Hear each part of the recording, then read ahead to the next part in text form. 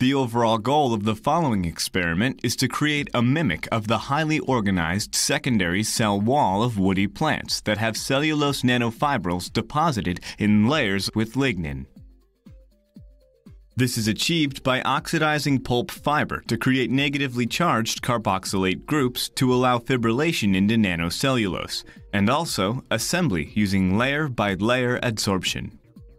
As a second step, the nanocellulose is deposited into highly organized films, which are monitored using a quartz crystal microbalance with dissipation monitoring.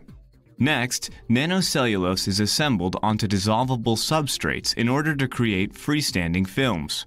Results are obtained that show highly structured wood polymer films based on quartz crystal microbalance measurements and microscopy measurements. The main advantage of this technique over existing methods, like solvent casting and random mixture of the components, is that you have control over the way the materials are organized within the film in order to mimic natural materials, like wood.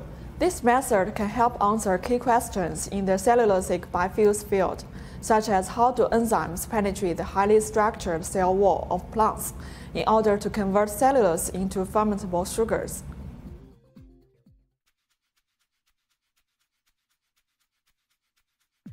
To begin, set up a 3-liter 3-neck flask with 2 liters of deionized water, an overhead stir, and a pH probe.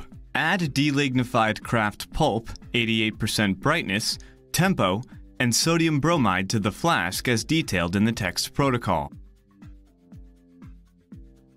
Mix the pulp fiber with the overhead stir until the fiber is dispersed and no aggregates.